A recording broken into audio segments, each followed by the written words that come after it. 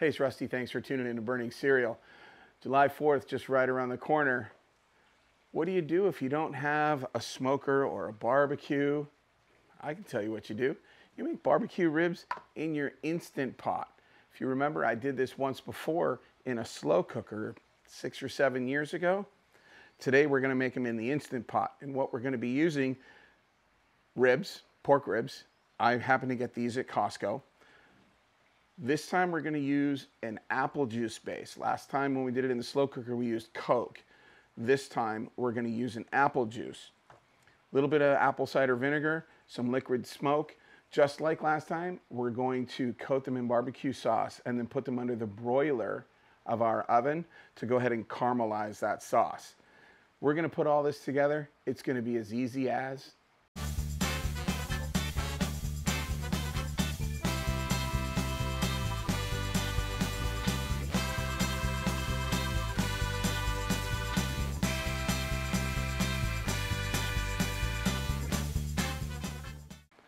So the first thing that we're going to do is we're going to put our ribs inside of the Instant Pot. Now, again, you saw that I had 2 different pieces of meat. I bought these from Costco. This one still has the membrane on it. That's this right here. And this, I took the membrane off. And we'll be able to see which one we like better. So just put them in the Instant Pot, just like this. You can coil them up however you like. This is just the way that we're going to do it. Now we're going to go ahead and add the liquid to this. So next thing we're going to add is 1 cup of the apple cider vinegar, right down the middle.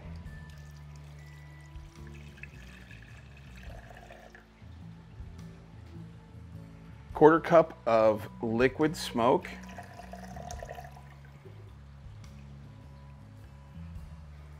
Now, as we add the apple juice, we don't want to fill it completely to the top.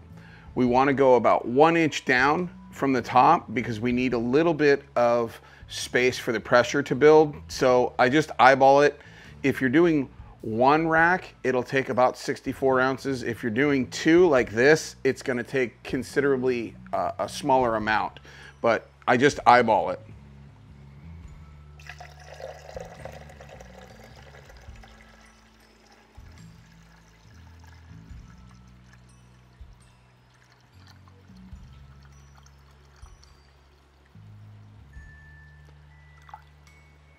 So about half my first knuckle on my index finger, so that's probably about 40 ounces of liquid, roughly. But again, eyeball it. You want to make sure that you leave space for the pressure to build. This is all we need. So now what we're going to do is we're going to put the lid on, set it to ceiling, set the time, and we're off to the races. So now we got the ribs in here, we got the liquid in here, the top is on, the valve is set to ceiling. Now we're just gonna set the timer and let it go. All right, so what we're gonna do is we're gonna hit pressure cook, change your time. I'm gonna go 18 minutes because I want it to have a little bit more pull. If you want it to fall off the bone completely, go to 21, 22, somewhere around there. But at 18 minutes, I think we're going to be good. Now, don't forget, it's going to take a little while for this to come up to pressure, so this whole process is probably going to take somewhere around 40 minutes. Once it's complete, we're going to want to let this do a natural release for 10 to 12 minutes, and then we can go ahead and evacuate the pressure after that. All right, so the total process, I'm 15 minutes of natural release right now. The total process from pressurization until now was just about an hour. Now we're going to release the steam.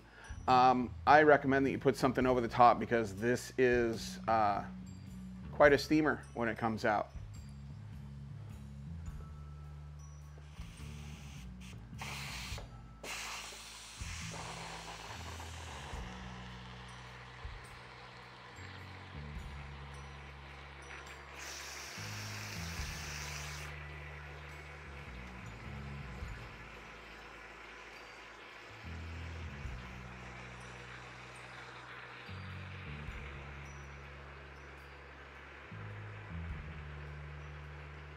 All right, so we released the pressure. As you saw, we started right around at the 15-minute mark.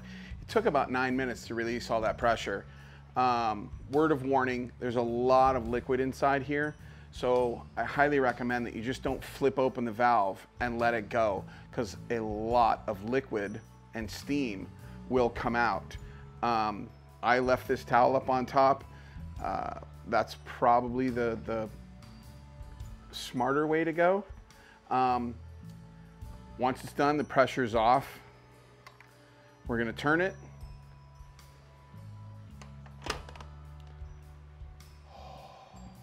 Smells great. And don't forget, we did have the one on the outside with the membrane still on it. The one on the inside, we took the membrane off.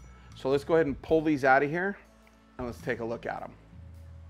So I can tell, and you're going to be able to tell in just a second, the inner rack of ribs, I can see the bones. The bones are pulling out. So when I pull this out, they may just fall apart. So let's see. Yeah, they're coming apart already.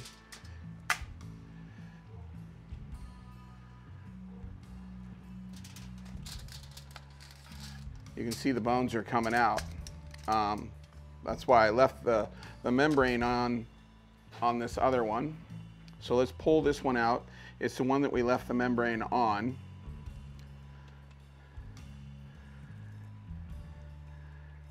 And it is more into one piece.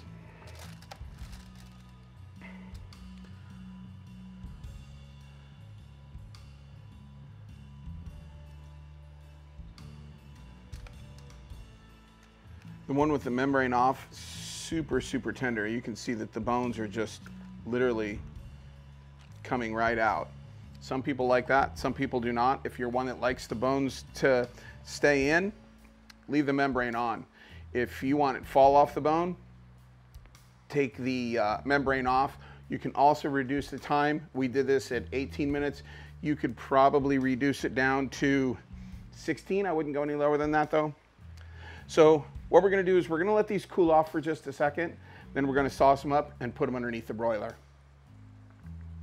So I've already basted the back side of it with barbecue sauce, but this is the front side, and again, you're just gonna load it up with whatever barbecue sauce you want, with as much barbecue sauce as you want. If you like it with a ton, put a ton. If you like it with just a little, put just a little.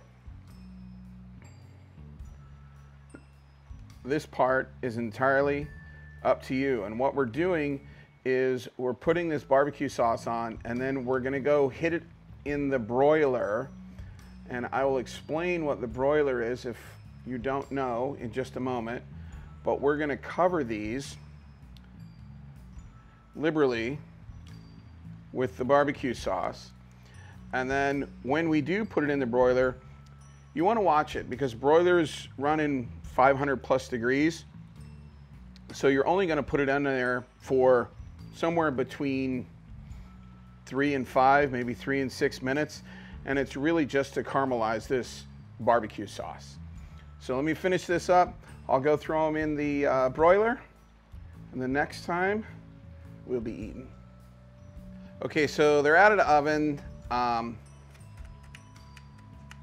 waited a little while for them to kind of cool off, but I didn't really wait that long. They were in there for 6 minutes, which in my opinion is a perfect amount of time. So I don't want to wait any longer. These are probably still boiling hot, but I'm gonna take a bite anyway. Oh yeah, they're definitely still warm. I'm burning myself, but I don't care. The little bones are coming out. Oh my God, that's hot. Oh, that's hot. Oh, that's hot. Oh, that's hot.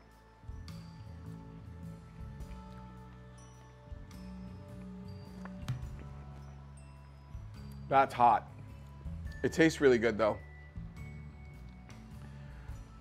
Bones are coming right out.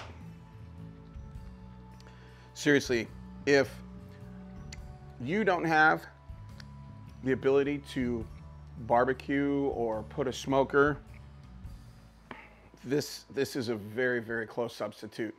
Go ahead and make this. Make it every 4th of July. It's that good.